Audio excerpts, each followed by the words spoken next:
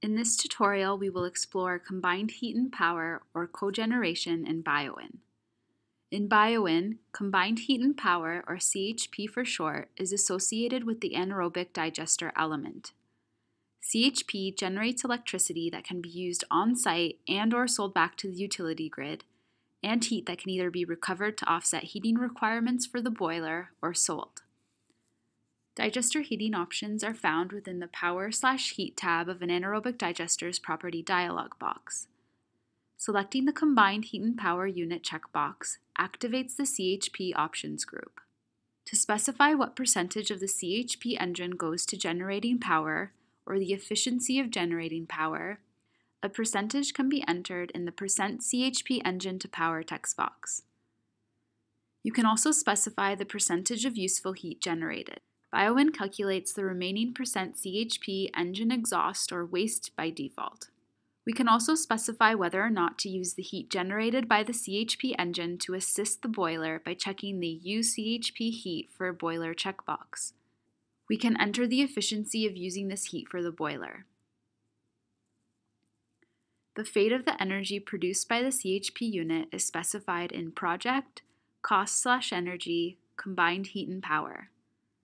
In the CHP Power Use Radio button group, you can choose to use the CHP power on-site and sell any excess power back to the utility grid, or you can choose to sell all of the CHP power generated back to the utility grid.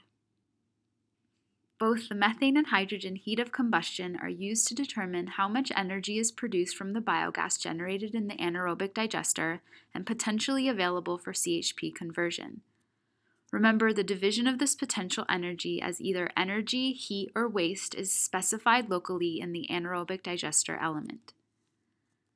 The CHP engine heat price is the price at which heat generated from the CHP unit is sold only if the user does not specify to use the CHP heat for the boilers in the anaerobic digester unit.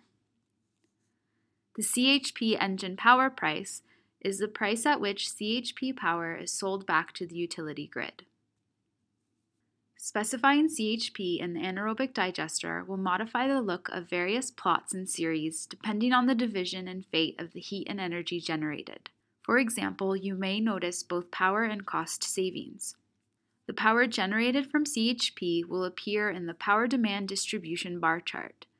The power produced appears as a negative value since it is representative of power generated, while the other categories illustrate power that is consumed.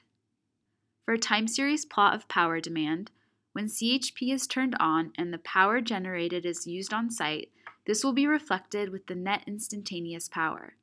We will see the net power lower than the total power since the power savings is accounted for. When CHP is on and it is specified to sell all CHP engine power generated, a new cost category called CHP power sales will be added to the cost distribution bar chart.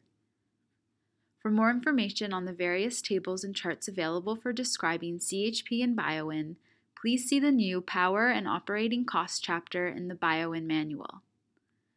This concludes our tutorial on combined heat and power, or cogeneration, in BioWin 5. More information on the new features in BioWin 5 can be found on our website as well as in the new Help manual. In addition, please check out our video library for additional videos on how to use BioWin.